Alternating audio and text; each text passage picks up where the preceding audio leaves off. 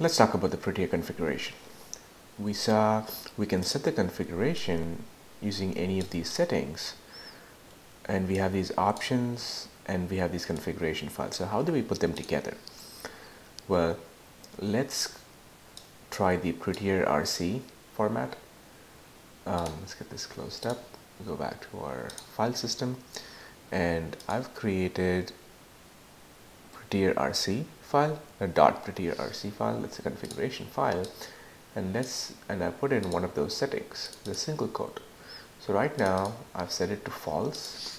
So when I go to the file and save, it's double quotes is kept. But when I change my Prettier configuration to use single quotes, and the files that I have opened, and I try to save them, it's applied. The Prettier RC configurations were read and applied to the file where I triggered the save on. And this is a fast and easy way to apply configurations across the different files using the IDE.